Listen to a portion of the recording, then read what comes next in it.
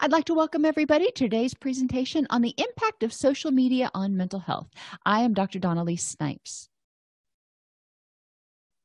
Today, we're going to examine the extent of social media use, how many people really are using the internet, and what is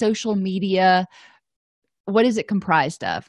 We'll explore the positive and negative impacts of social media on mental and physical health, and we'll identify some resiliency factors that we can help people develop. So if they have to engage in social media for work-related things or for whatever reason, they can avoid the negative aspects of it as in addition to benefiting from the positive aspects. What the research tells us. Interestingly enough, the research is really pretty ambiguous about the impact of social media on mental health. Part of the reason for that is they're not sure whether people with mental health issues gravitate more towards social media or whether social media causes mental health issues. So there is a lot of debate about how much of a villain, if you will, social media really is. And those of us who are on social media can definitely attest to the fact that if you're on it a lot, or if you have multiple accounts you've got to manage, or there are a variety of things, it can be a toxic place to be. But just about anywhere in real life or online can be a toxic place to be at certain times. These are the things we want to start thinking about. So what does the research tell us? Well, the number of social media accounts is moderately correlated. So it's definitely not a one-to-one. It's moderately correlated with inattention, hyperactivity, impulsivity, ODD, anxiety, and depressive symptoms, as well as fear of missing out and loneliness. Let's look at each one of those a little bit. If you have a person who has pre-existing hyperactivity, impulsivity, difficulty with attention, ADD sort of symptoms, it's not necessarily unheard of for them to be seeking out stimulation online, and when they go on one social media platform and they're not getting feedback and they're not getting interaction, very quickly switching to another social media platform to try to get feedback and interaction, and if it doesn't happen there, going to another one.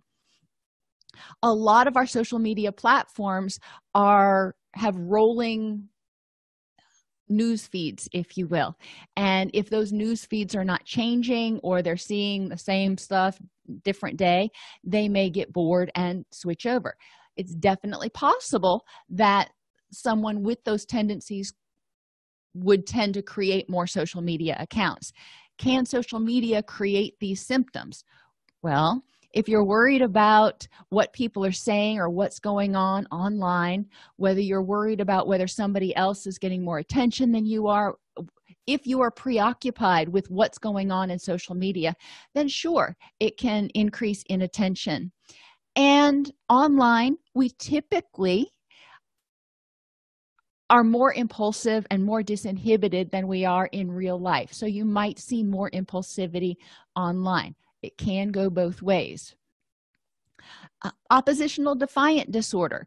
Somebody who has oppositional defiant disorder may tend to get on social media to be snarky with other people. I have a friend who will intentionally get online just to go troll other people, and that I don't understand that, but that's that person's prerogative, I guess.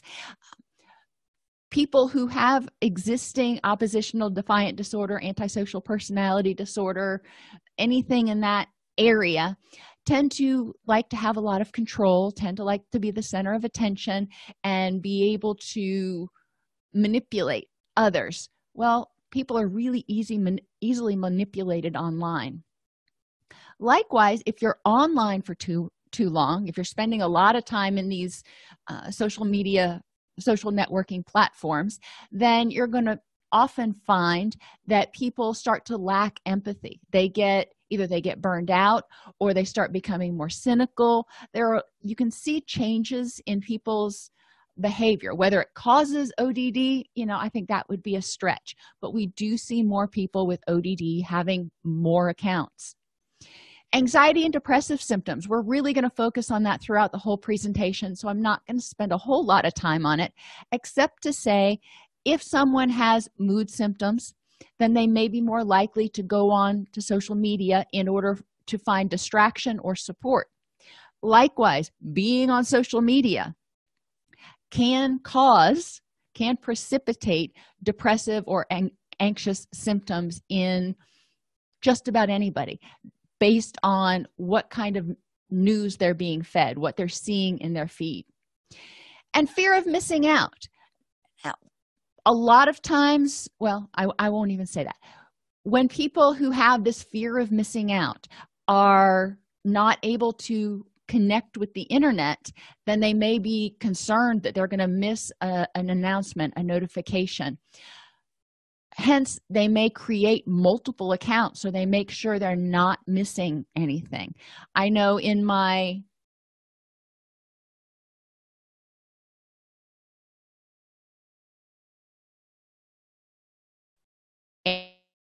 particular is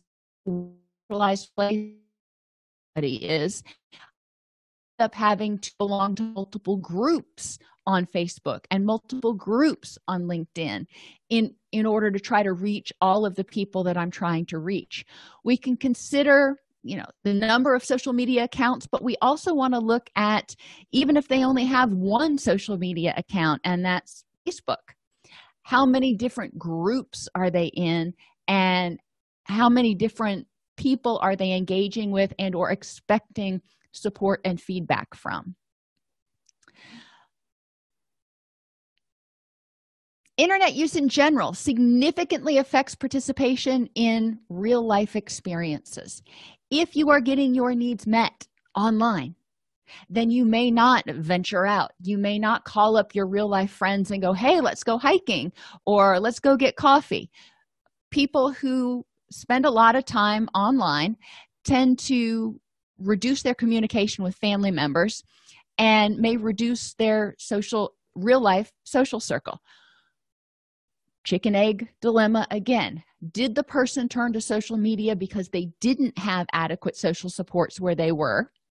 Or did they spend so much time on social media that they lost their social supports because those relationships weren't nurtured? We see both things. We also see that people who spend a lot of time online have a reduction in sleep and a reduction in sleep quality. There are 3 primary reasons for this. Number one, probably the easiest one to remedy, is blue light.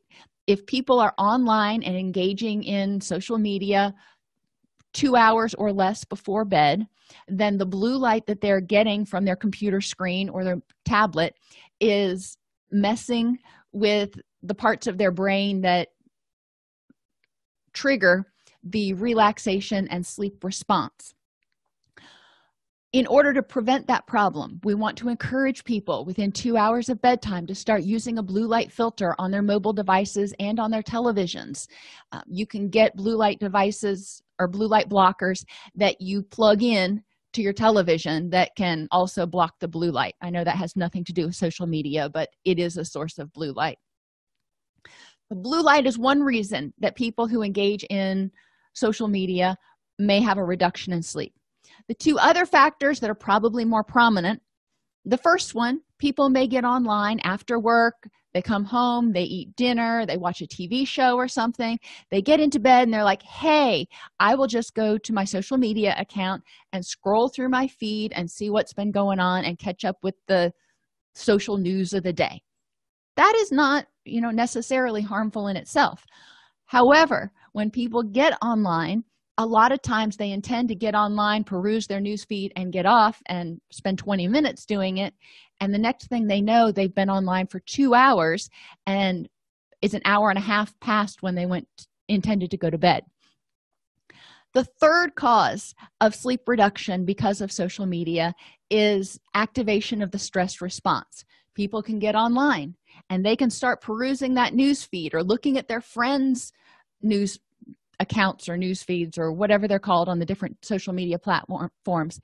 And if they see something that upsets them, it gets them angry, it makes them feel rejected, it upsets them in any way, that kicks off the body's stress response, the HPA axis, which causes the brain to secrete a whole bunch of stimulating fight or flight neurochemicals, which automatically shuts down that sleep response. It says, okay, melatonin, go away, serotonin, go away.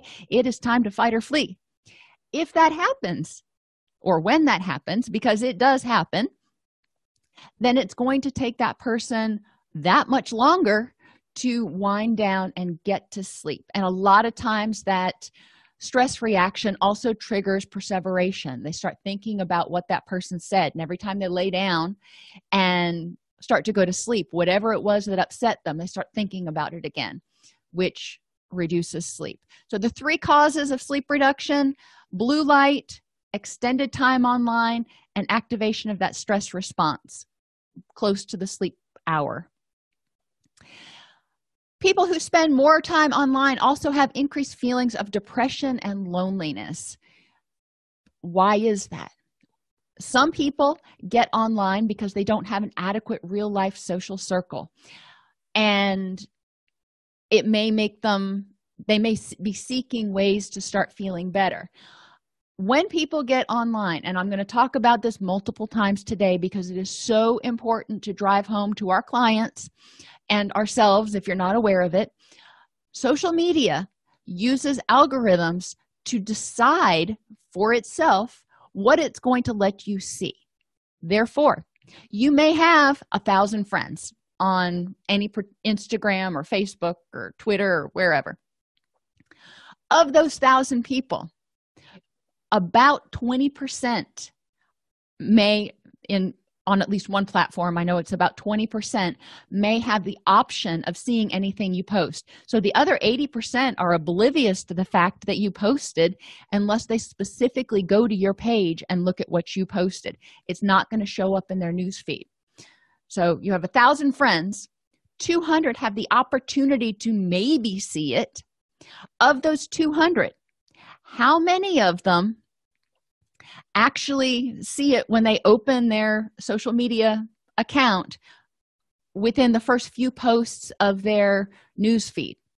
A lot of times it's already scrolled off for them, and unless they are reading in depth in their news feed, they may never get down to that post. So of the 20% of the 200 people that may have had the option to see it, it's probably only 1 to 5% of the people who had the who a person is connected with who will actually see the post. I see a lot of people online getting really upset. They're like, I have 1,000 friends or 2,000 friends, and I asked for support, or I asked for guidance, or I did this or did that, and nobody liked my post. Nobody gave me feedback. Well, you know what? They may not have seen it. You've got to figure, of that 1,000, at best 200 had a chance to see it. And a lot of people don't have 1,000 friends on Facebook. And the more strangers you're connected with on Facebook, the more people you don't have a deep connection with, the more likely it is that you're not going to get feedback. You know, people that we have a deep connection with, we may go in and mark their account so we make sure to see their posts first. But if one of our other friends happen to have a very verbose posting day, we may not see everybody's post before we decide, you know, it's time for me to get offline. It's nothing personal. Why did I go through that diatribe? Because when people post and they expect their friends to see it, and they're thinking, well, 1,000 people had the opportunity to see this and nobody liked it, that can contribute to feelings of depression and isolation. Helping them see in hard figures the proportion of people who even had an option to respond can help decrease a sense of helplessness and loneliness and isolation, to the extent that they realize that people weren't ignoring them or being mean. They just didn't see it. There are ways around that. Instead of posting on your news feed and hoping it gets fed to somebody and hoping that your connections see it, join groups. In groups, everybody sees, or everybody has the opportunity to see every post that's made, so that if you go into a group that's maybe the depression support group, then everybody who logs into the depression support group has the ability to scroll through every post that day and see and comment on them if they want to. Which brings us to want. If, and most people are, if you are a member of multiple groups, sometimes you just don't have it in you at the end of the day to go through and check every single group. And if you have even 500 friends, you probably don't have it in you to go check each one of their social media pages in order to make sure that they're okay. This is important to remember. Social media gives us this false feeling that everybody is seeing what we're putting out there, and we're putting it out there, and then when we don't get a response, we feel depressed. The other reason we see an increase in depression is just the algorithm that controls what we see. I do a lot of animal rescue, so if I happen to see a post come by where there's an animal somewhere that is in a shelter that needs to find a forever home, I'm going to like and share that post. As soon as I do that, my feed seems to become nothing but various shelters that have these poor abandoned animals, and I get online and I get so depressed. I'm like, oh my gosh, that's awful. Or if I have a friend who posts that they had a tragedy in their life, and I post a comment of support and put the little heart symbol for sending feelings of love or whatever I'm doing, again, the algorithm says, well, she passed by all these other posts, she didn't care about these, but this post about somebody's grief she paid attention to, so let's show her more posts about people's grief. And I'm like, really? I tend to see posts of people and not like or comment on them because I don't want to continually see upsetting, disruptive posts on my feed. Now, if I see somebody has suffered a tragedy, I may private message them, but in order to prevent only seeing drama on my news feed, I tend to be very, very selective about what I like and share because I don't want those algorithms just constantly serving me unhappy stuff. Research also tells us that people spend the majority of their time on social networking sites looking at their peers' profiles and photos rather than posting or updating their own profiles. When we get online, we tend to be more involved instead of sharing about ourselves, finding out what's going on in other people's lives, kind of being that nosy neighbor like Mrs. Gladys from Bewitched, and comparing ourselves to how other people are doing. Now, the interesting thing about this is that a lot of people are not going to go on social media and post everything, the good and the bad. If they have something good, they may share it on social media. If they have something bad, they may not, especially if it's just a random, I had a really bad day, my car broke down, those sorts of stressors that we all experience. A lot of people don't see that as noteworthy to post online.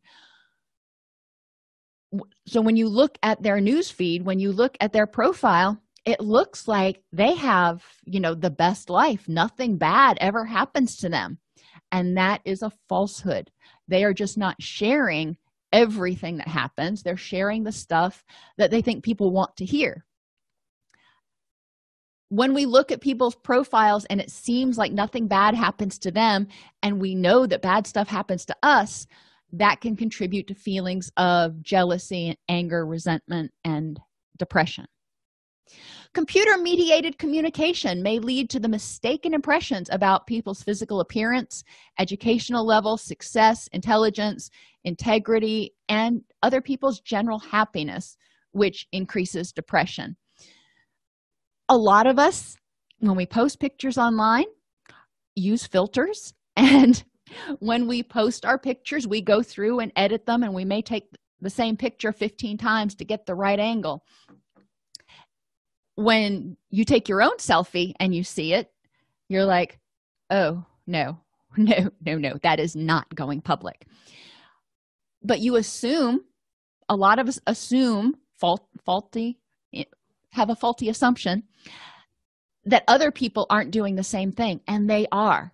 I've seen my daughter do it. She will take multiple pictures, and then she will pick one that is presentable for online.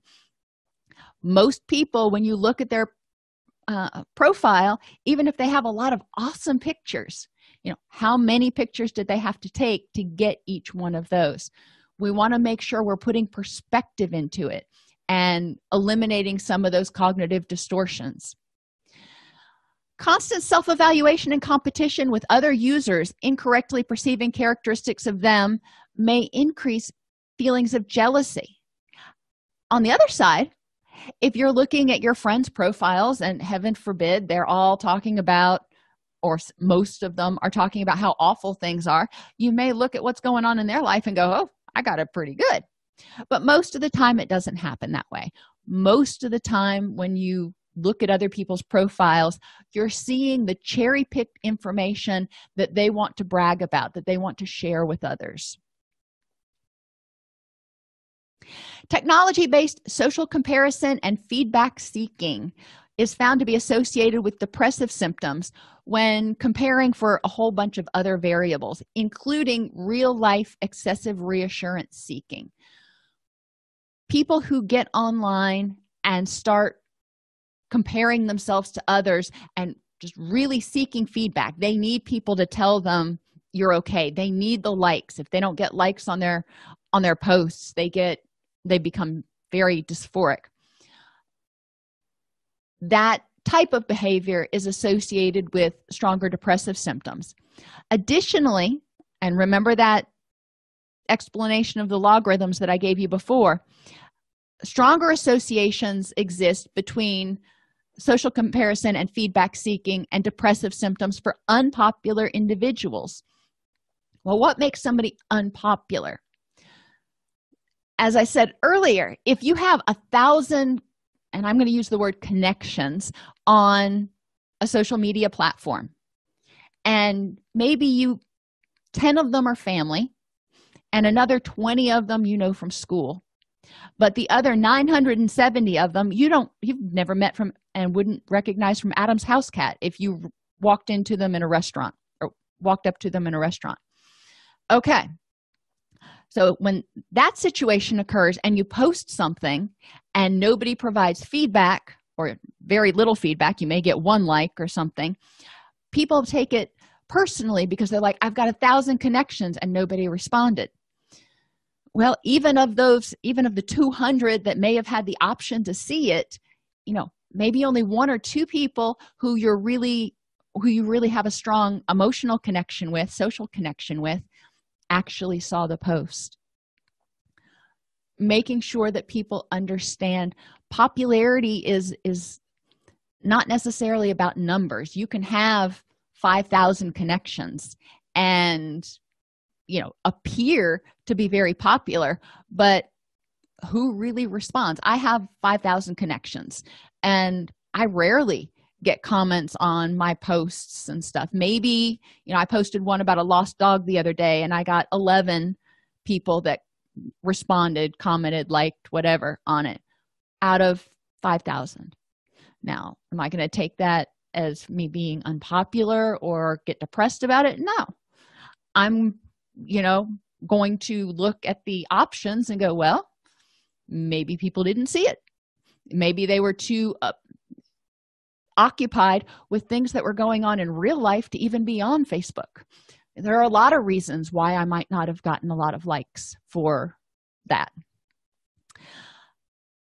Social networking sites may increase fear of missing out because as a society, we have become so used to being in the know all the time. You don't have to wait for the Sunday paper to come out with the calendar of activities. You can go online at any point in time and find out about activities. You can go online and find out how people are doing. And that goes back to that news feed.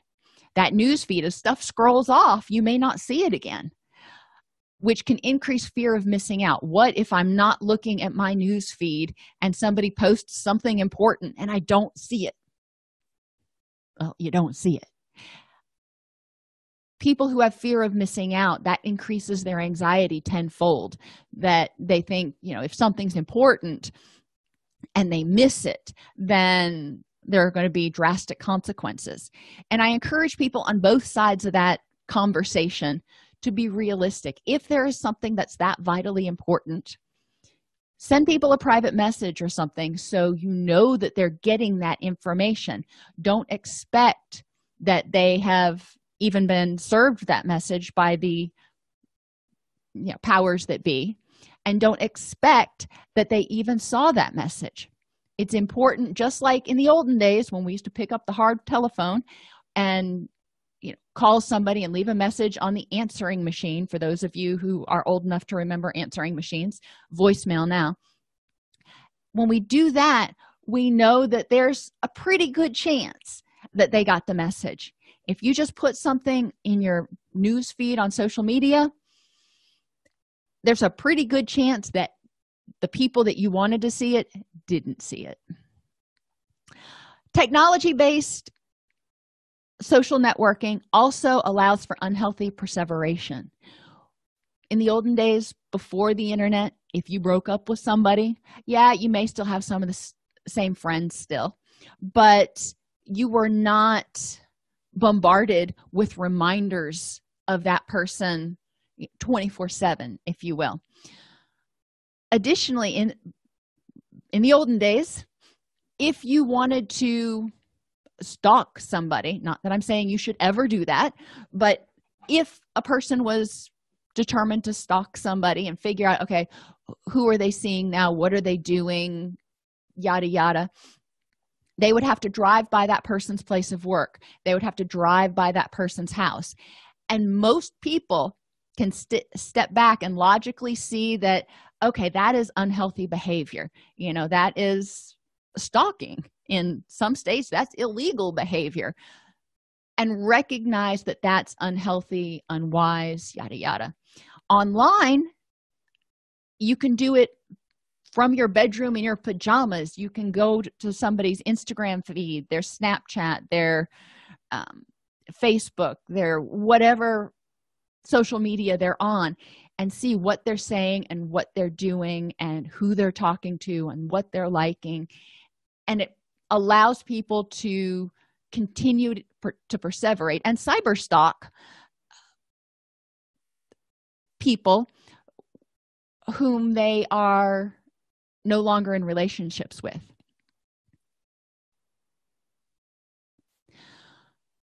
So social media does have its downsides. What are some of the upsides?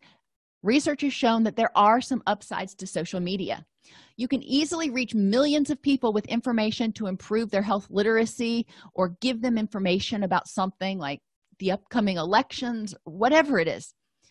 How do you do that? Well, putting it on your news feed, putting it in your profile, that's probably not going to do it, because we know that only a very small percentage of people who you're friends with or connected to are ever going to see that. So how do you get around that? Pages and groups. Like I said earlier, if you belong to the depression support group, for example, or maybe you're the manager of the depression support group, and you want to share information about sleep hygiene to the people in your depression support group, you can post a post about that, and people will see that. If they come to your group, they have to subscribe in order to show their interest, or join, or whatever they call it on the different platforms. We know they're interested. So when they come, which may be today, it may be 2 weeks from now, but when they come, they will have the opportunity to scroll and eventually see that post if they want to that bad.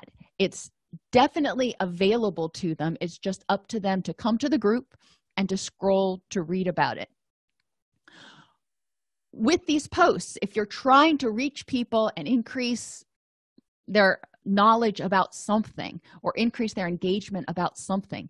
It's better to do multiple smaller posts frequently and schedule them so they are regularly posting in that group, and label them as like part 1, part 2, part 3, part 4, so people know, oh, there's more down here. I need to keep looking, and they can find that information. We are also a chunk-based society anymore. People are less likely to read something that is 2 pages long and much more likely to read something that can be fit in a Twitter message. Keep it short, keep it simple, keep it to the point, and make multiple smaller posts. Social media can increase health-related behaviors through gamification and social support. I wear a fitness tracker, and it's by Garmin, not advertising for Garmin. I just happen to know that product. And Garmin has forums that you can support one another. You can create competitions. There are a lot of things that you can do if you're into fitness and you want that kind of social support.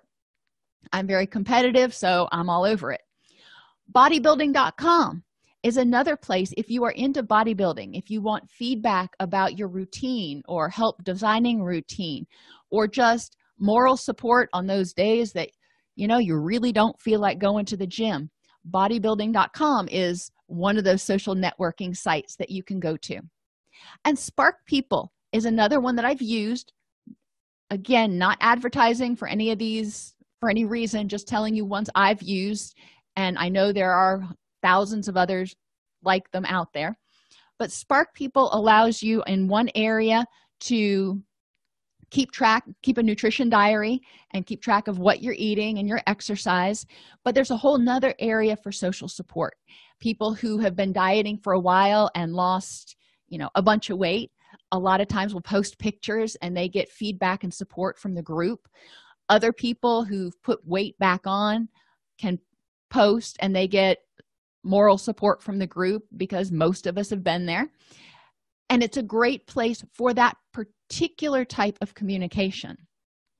Now, I'm not talking about the dating sites. I'm not talking about Tinder or what are some of the others? Plenty of Fish or any of them. I can't think of the names of them right now, because those don't really allow for asynchronous interaction. They do allow for chat, but that's just a whole different ball game if you're trying to date. What we're talking about today is really your friends and professional social networking. Social networking allows the potential for screening and early identification of problems. And I have on here #BigBrother because I'm not sure how I feel about it. They have created algorithms that can read every post that you put out there. And if their algorithm hits on it, indicating that you might be at risk for suicide or homicidal behavior, then actions are taken accordingly.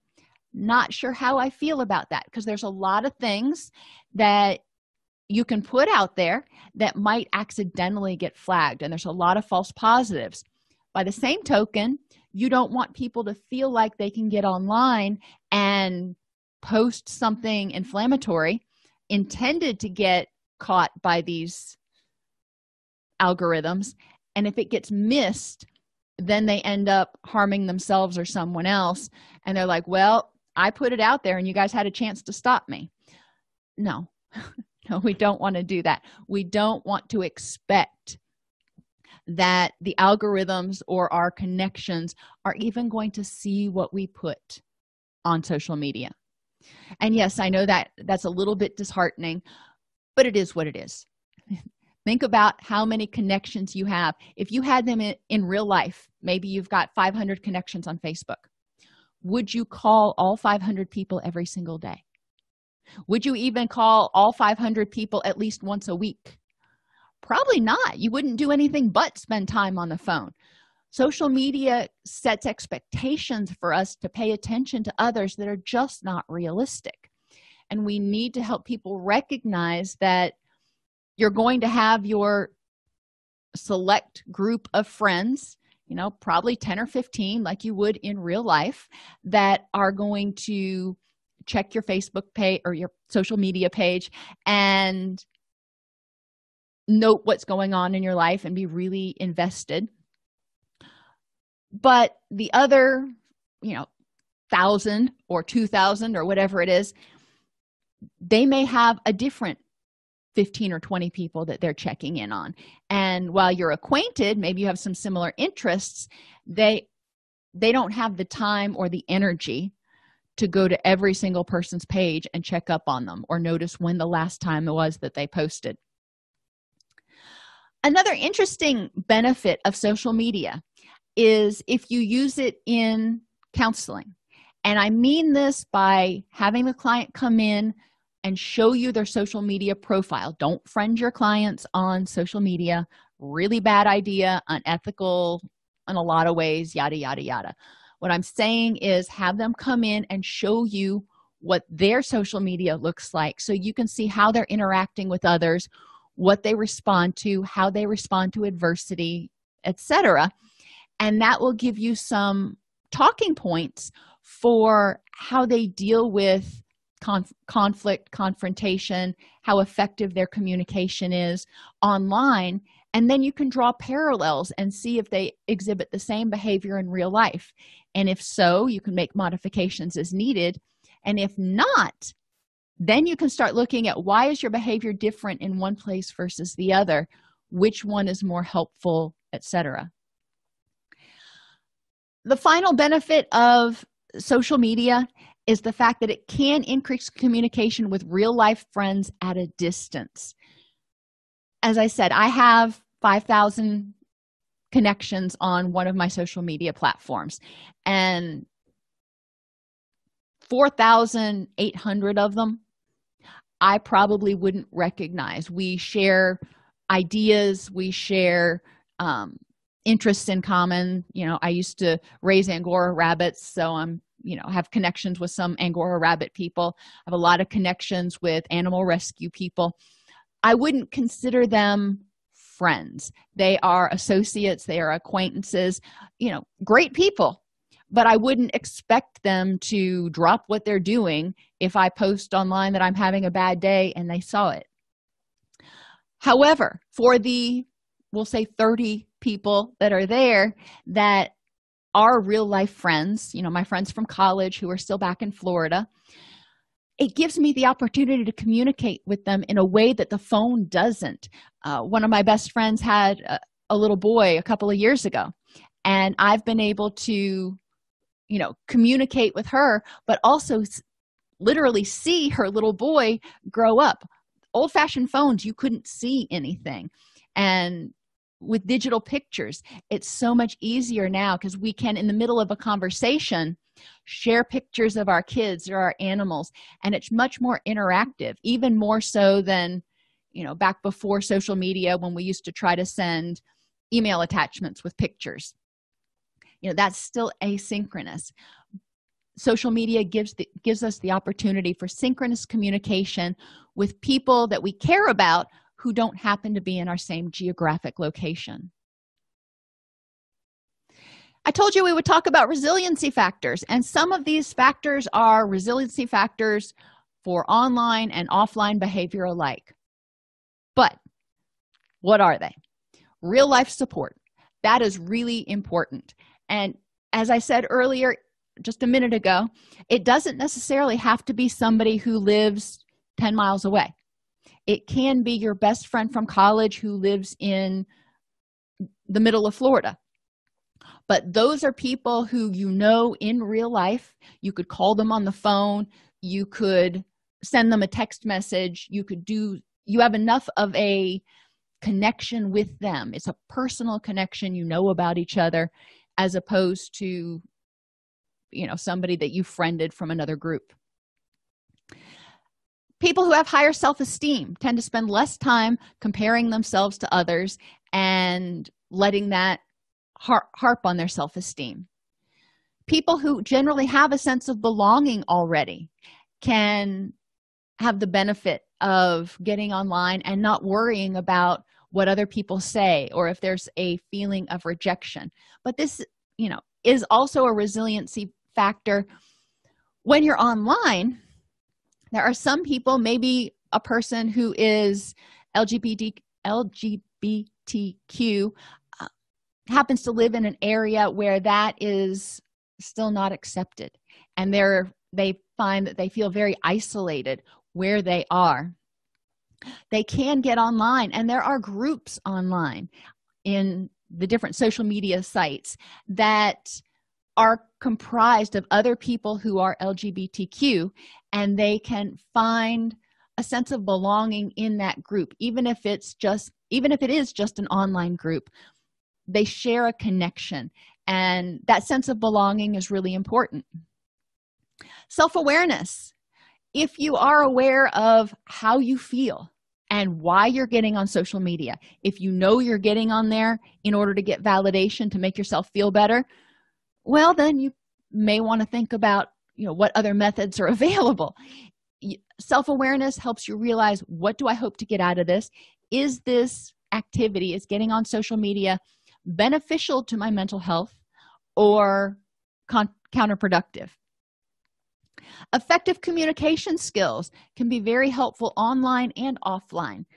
But online, there is no visual that people can see. There are no nonverbals. A lot of things, especially if they are not communicated very clearly, can be misconstrued. Effective communication skills helps people prevent some of that backlash, but also be able to state their feelings, wants, and needs. Psychological flexibility is a tool that's great to help people develop resiliency. If they get online and there's something that really upsets them, they can accept the fact that, I got online, I saw that, I read that person's, trolling me, whatever, and it makes me angry. Accept it. It is what it is. I am feeling angry. And then with psychological flexibility, the person decides, what's the next step for me to take? What is going to help me use my energy in a productive way to make myself happy versus in a counterproductive way to continue to try to argue with someone or get back or get revenge? People who have alternate sources of validation tend to do better online. If their only validation comes from the number of likes that they get, then they're at high risk for a lot of disappointment and heartache. If they have other sources of validation, like success at work and friends in real life and family, however they define it, that is supportive, then they tend to do better online. Understanding the algorithms on social networking sites, so they understand that not everybody, matter of fact, most of the people that they are connected with are not ever even going to have a chance to see their message, can help a lot of people accept when they're not getting the number of likes that they want or feedback that they want. And as I said earlier, fewer stranger connections. When I'm connected with somebody that I know that I have a relationship with, even if it is a distance relationship, but we have been maybe chatting for 18 months and we know a lot about each other, I'm going to respond more strongly to their stuff versus somebody who I happen to be connected with just because we're in the same profession. Social media factors that influence depression and anxiety include the number of likes your posts get. And I will tell you, I fall victim to this just as easily as other people, and I have to stop myself and go, okay, let's think logically about this. But the number of likes people get on any particular post can make them feel more or less appreciated and paid attention to. Whether it appears that other people are happier, more successful, or more popular also affects people's mood. If I look and it seems like all my friends are happier, more successful, and more popular, then I may feel hopeless and helpless or resentful. Check-ins during extended absences are also another sort of passive-aggressive way to elicit attention. And I've seen many people disappear for 2 weeks or 3 weeks or something. I wasn't keeping track, and get very upset when they came back and they hadn't been online for 3 weeks and nobody had checked in on them to go, hey, I haven't seen you post. Where have you been? Yada, yada. Well, how many people actually had so little going on in their feed that they noticed that person was missing? Or how many people that they're connected to actually go to your page every day to check in and see how you're doing? I have one friend who will disappear for periods of time, and if I'm wondering what's going on with them, I will go to their page and check in on them. But I can't do that for 5,000 people. I can barely do that for the 30 really close friends that I have. Comments on our posts, on our pictures, can also affect people's mood. If they are supportive, great. That's helpful. If they are flaming or disinhibited or trolling, whatever word you want to use, they're nasty, then they can cause us a lot of anxiety, anger, frustration, resentment, all those dysphoric feelings.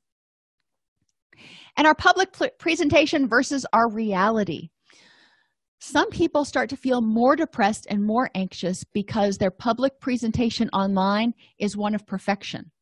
And they're feeling lonely and isolated and sad, and nobody's checking in on them. It's like, I feel awful and nobody asked me how I'm feeling. Well, when you look back past their last 20 posts, look like they're just having a grand old time. If the public presentation does not match the reality, people are going to respond to that public presentation, when they do respond, which means